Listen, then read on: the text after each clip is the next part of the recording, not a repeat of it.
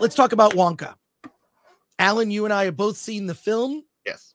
This is not Willy Wonka and the Chocolate Factory or Charlie and the Chocolate Factory. It is not that story. This is Willy Wonka as played by Timothy Chalamet, or as Alan likes to call him, America's Twink. I happen to believe that Timothy Chalamet is actually a very good actor. Not in everything, but I actually like him as Paul Atreides in Dune because he is as described. If you have read the first Dune book, Paul Atreides starts as this gangly, skinny 15-year-old boy. Yes. I believe the term was twinkish. He's twinkish.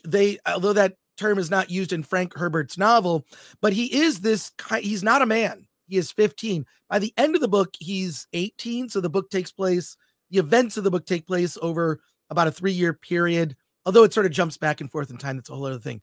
But he ages. So I actually think that the casting of Timothy Chalamet as Paul Atreides is very good.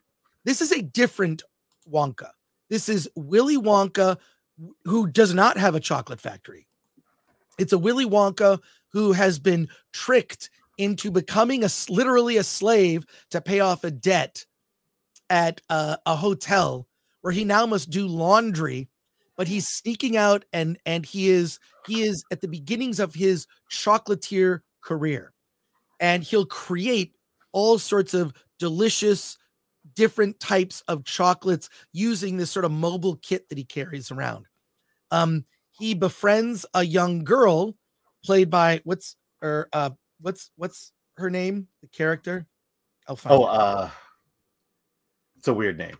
I remember that. It's not a weird name, but it's she befriends this young girl who becomes sort of his sidekick.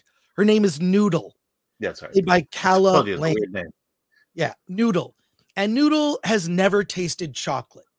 And Willy Wonka befriends her by making a special chocolate treat for her. Suddenly, rivals have become aware of Willy Wonka's talents as a chocolatier and is then pursued by all these other chocolate companies, Fickelgruber among others. They all want to take out Willy Wonka. It's a chocolate cartel. It's basically the chocolate cartel wants to take him out. There's all this corruption where they befriend a police officer played by Keegan-Michael Key, who they make, you know what they do in this movie? They make a fat joke. Not everybody's going to be happy with this, but Keegan-Michael Key plays this police officer who's bribed with chocolate, and through the film just gets bigger and bigger and bigger. It's pretty funny, but it feels like in tone with a lot of the Roald Dahl stuff that I read. I read the original book by Roald Dahl and the sequel, The Great Glass Elevator. Love those books. They're very weird and a lot of dark things happen. As Willy Wonka's fighting the chocolate cartel, trying to escape this life of servitude that he fell into, he was tricked into this. He then meets a little Oompa Loompa who has been stealing his chocolate. He traps him, and his name is Lofty. No idea why the Oompa Loompa was named Lofty, but here we are. And Hugh Grant plays this. As soon as he enters the story about halfway in the film, Hugh Grant, to me, is the best part of this movie. He is so funny as this character. He's not nearly in it enough. I think maybe that's why he's good, is we get him in little doses.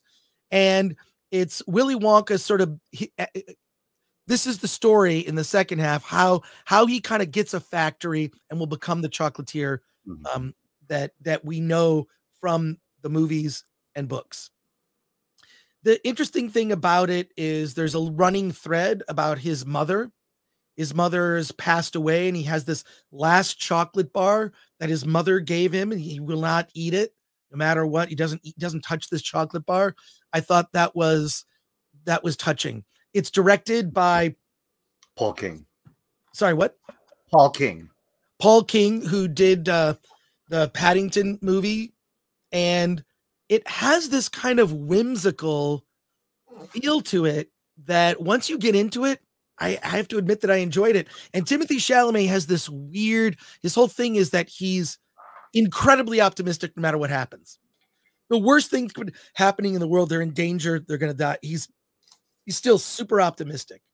He's not trying to do a Gene Wilder imitation. He's not like, I think Johnny Depp just took it too far where it was just bizarre, right? Where you kind of see the origins of Willy Wonka along with telling the story of the 5 children coming to the chocolate factory. This isn't it at all. It's a completely different story. And in the end of the day, I really enjoyed it because frankly, I think it works on 2 levels. It works. It's fun for kids, and there's all sorts of humor that would appeal to adults. There is music in it, and let's just say Timothy Chalamet is not a great singer, but he's not a bad singer. He is a competent singer. So in the end, I actually had unexpectedly really enjoyed the film. I think it has a problem of being too long, like almost every movie does today, unfortunately. So it is what it is. But I enjoyed it. I would recommend it. Probably somewhere between a 6 and a 7, but really recommend it just to, like, you want to escape the world, go into a fantasy realm. You know, Wonka, I think delivers on that. Not a perfect film by any means, but there are some moments that are really touching about a love of candy. Alan, what did you think of Wonka? Yeah, I completely agree with you. I really like this movie. I will say it's probably the best musical this year, which I'll qualify it. The problem with all the musicals this year is all the songs are not memorable. I couldn't sing a single one. This one is the same thing. It's not memorable. I can't recite to you a single lyric. Right. But from the quality and from its placement in the story and the fact that it does propel the story along, the music's very good. Mm-hmm. I will say Paul King, if you look, this is Paul King. His fingerprints are all over it. It's as good as Paddington. And you know, I think Paddington, I think people enjoy Paddington. I don't think people will say it's the greatest kids movie ever made.